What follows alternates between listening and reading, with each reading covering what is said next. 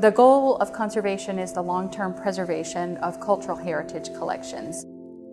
We've been able to really add to some of the knowledge of art materials. The uniqueness and the powerful qualities of SIRS, it is the ability to take one color body out of a paint film under the microscope and use that technology to really magnify the signal coming from it and give a positive chemical identification to the compound. Surface-enhanced Raman scattering, or SIRS, is a technique where we use incident light, so lasers, and we illuminate our molecule with light. Every human has a unique fingerprint, and molecules are the same way. Molecules have unique atoms in unique arrangements that are bonded in certain ways, and that means that that unique arrangement leads to specific characteristics. For example, with this molecule, we have 4 atoms that are connected by bonds, and so when I hit this thing with light, it's going to start to vibrate, right? So kind of oscillate. And it's going to do that in a very unique way, such that if I have a slightly different molecule, maybe one that's just missing one of the atoms, right? This molecule is going to vibrate in a very different way. And so what Raman provides you is a fingerprint, a vibrational fingerprint of this molecule versus the original.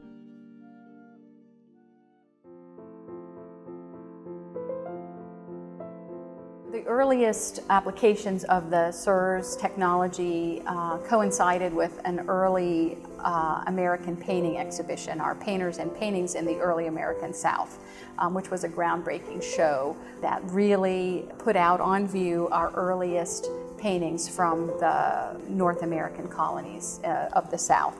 So our focus really included paintings from largely the 18th century.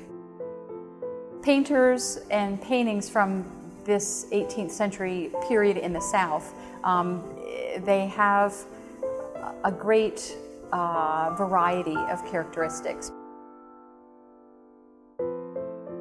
So in the 18th century portraits that we look at in collaboration with Shelley, Svoboda, the common attribute or the thing that we most often notice is the problem of fugitive pigments, those that are from natural plant or animal sources that are prone to fading with time.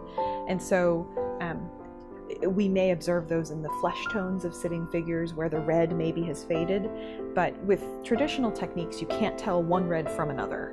All you can say is it's red. With the vibrational fingerprinting, we're able to say that 2 molecules that look very similar on paint are very different chemically. So we could say, oh, it's madder lake or carmine lake. Carmine is a compound that is created by an insect, and it was a trade commodity throughout many centuries. The compound was taken from these insects and separated out to create a very luminous, transparent red on the cool side. Just knowing that we have these fugitive compounds in our paintings, it means that they'll be seen in a more sensitive light, and perhaps exhibition lengths will be adjusted accordingly.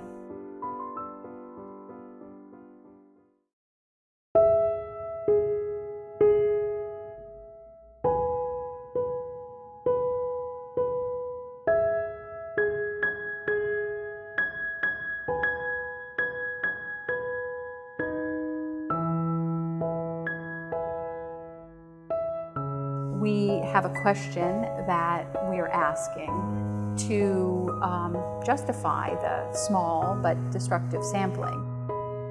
There's a pretty strict code of ethics where today it's really not about restoring the painting. You don't want to change the way it looks right now so that it's forever in this new altered state. What's actually done now is we do digital reconstructions. And so once we know what the pigments are in the painting, we may present the painting as it appears today, and then an original digital reconstruction of the way we think that it appeared based on colorimetric analysis, so that we can show the visitor how fading has played a role and how science plays a role in informing conservation.